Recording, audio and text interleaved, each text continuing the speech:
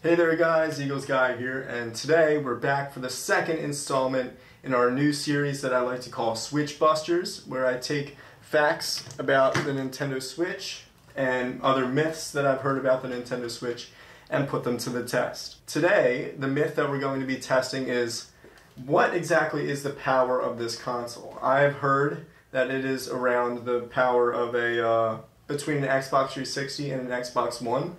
So the best way, obviously, to test this is to look at game trailers and see exactly how they hold up. First, let's take a look at the trees in Pokemon Sword and Shield.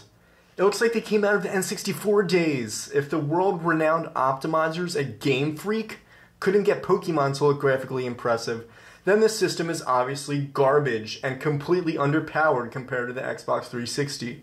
Now, let's look at Monster Hunter Rise. It has good graphics, right?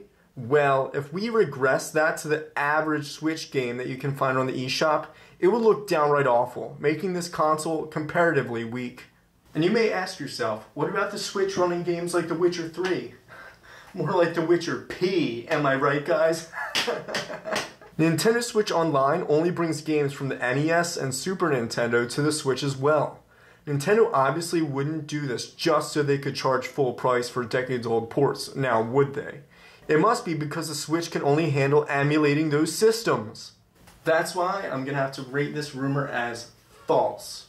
I would say that, adjusting for inflation, that it's probably around the power of a Game Boy Color.